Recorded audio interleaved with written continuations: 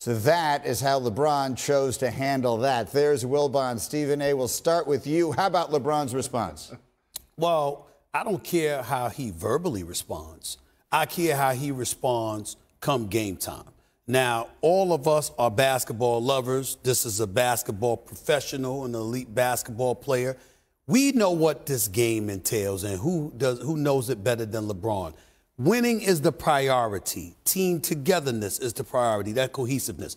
But there is nothing wrong with squeezing in a few moments where you bust somebody's living you-know-what to remind them just who the hell you are. And this is one of those moments that call for it, okay? We know that Dillon Brooks isn't the player that LeBron James is. We know it's tactical. You're trying to get in his head, trying to bait him. We get all of that. No, you don't fall for that. But when you sit up there and talk about a brother that's 38 years of age, going on 39, his 20th season in the league, in better shape, still one of the elite players in his game, on the Mount Rushmore or all of basketball, and you are chirping about him, he needs to bust your living you-know-what. When you want him, give me the ball. Outside, inside, open court, free throw line, whatever it takes. There's moments, that's all I'm saying about Wilbon and Jalen. There's just moments. I'm not talking about the whole game, disrupting the offensive scheme, but there are moments where you should bust his living you-know-what. Every sporting event has something in common, a favorite and an underdog.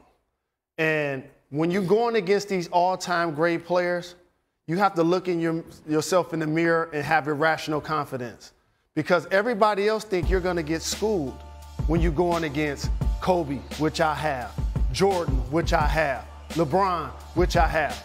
But there are times when I went home at night where I played better than them.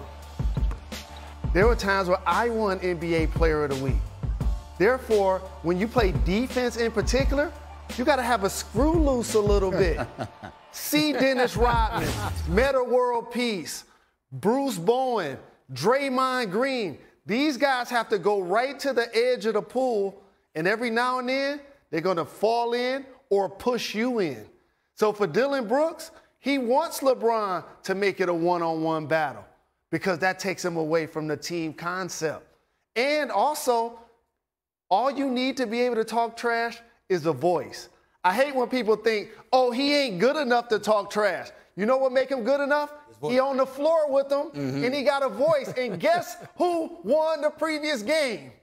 Memphis. That gives me the chance to talk all of the trash that I want. For what it's worth, LeBron has shot 7 of 14 with Brooks as his primary defender in the series so far. Now, Michael Wilbon, we always turn to you for historical perspective. And, of course, you were around Michael Jordan throughout his career as much, if not more, than any other journalist. And we always compare LeBron to Michael. And so I found myself thinking, how would Michael have handled it if someone had said of him the things that Dillon Brooks said of LeBron?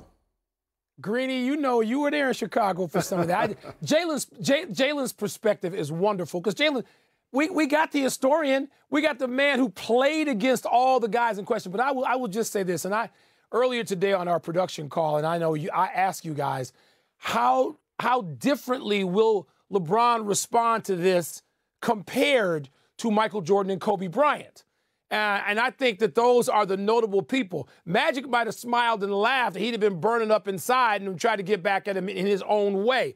And I was asking you guys, and particularly Jalen, does this burn LeBron personally the way it would have Michael and Kobe? Look, there were times, I remember Greeny walking into old Chicago State, walking in the United Center and having to write for the Washington Post then about another player who had talked a little trash to Michael.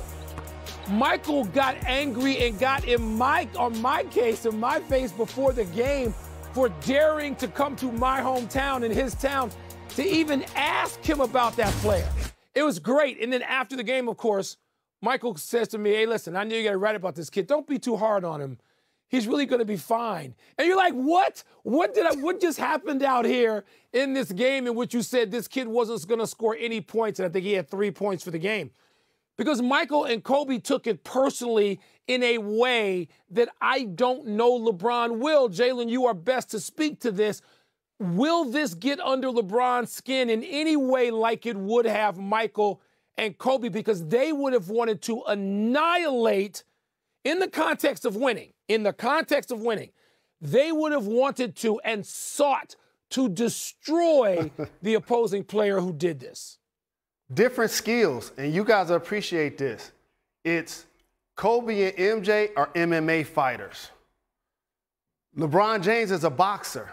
The sweet science. He's going to be patient. He's going to be measured. And then he's going to go for the knockout.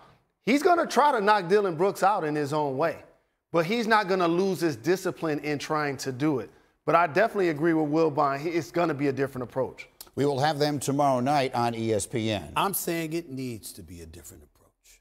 Because we're talking, again, I'm not questioning both of y'all from an historical perspective. I'm not questioning anything that y'all saying. All I'm trying to say is I've been around the game for a few years myself. Let me tell on myself, it's 30 plus, okay? I know a thing or two about this game, and I'm here to tell you something right now. Every now and again, in the context of winning, you have to remind somebody just who they're dealing with. Because what you don't want to do is give them life by adding credence to what they're saying because of the people that you galvanize around you. Because even though LeBron is going to be of that ilk, what about them young bucks that don't know any better? That's there as you're wearing your same uniform, that look up to you. You think no one is going to sit up there and go like this? You just going to let them say something like that about you? You ain't got nothing to do about that. They know how great LeBron is. They know how great he is. Stephen A. But they're going to do that. I think that Dillon Brooks knows what he's doing, and I don't even think he necessarily believes what he's saying. He's taking on a role, which in this day and age, with social media and all the posing that goes on and people trying to get attention without any particular degree of shame, this is different. Kobe and Michael and maybe others who, I don't know how Wilt might have been in this way, or Bill Russell might have been when challenged, if people ever did that. We're looking at a different time. And so people react differently. But you know what?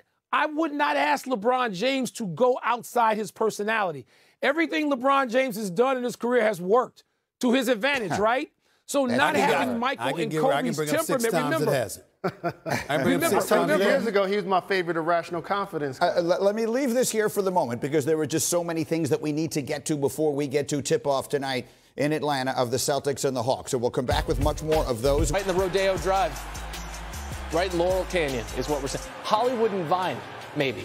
Got him in the Beverly Hills, the Hollywood Squares. He was ejected, his third ejection of this season, second of his postseason career. We play on, and LeBron throwing down. Getting up in year 20. 25 points, 9 rebounds, 5 dimes, 185th career 25-point playoff game, extending his own record. Lakers are up 21, and then we told you about the brow. Sort of a no-show in game 2. He came correct. 31 points, 17 rebounds. Lakers up 20 after the third. Now, Ja Morant had himself a fourth quarter to remember. Morant was on one and then some. Grizzlies down 16 after that dunk, and then Morant making one of his 6 made threes. Grizzlies down 14. He's the 4th player in NBA history, Morant, with 45 points, 10 dimes, and 5 made threes in the playoffs. Papa Morant loving it. That list, by the way, it's now Ja Morant, Dame, Luka, and Kobe. That's a strong list. Morant can't get that to go, though. He scored 22 points at one point. Lakers still win by 10.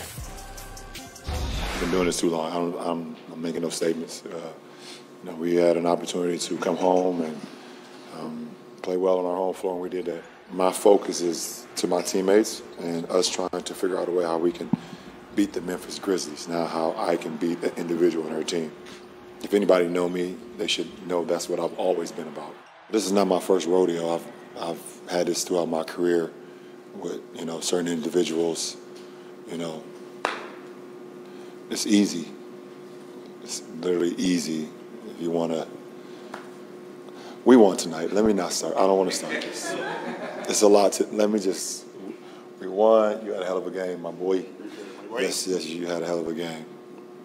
I'm not going to do this. They treat Dillon. I honestly wouldn't be surprised. I felt like, he was ejected because of past ejections, that was made in games before. Flagrant one. No, okay, but ejection, no. I don't agree with it at all.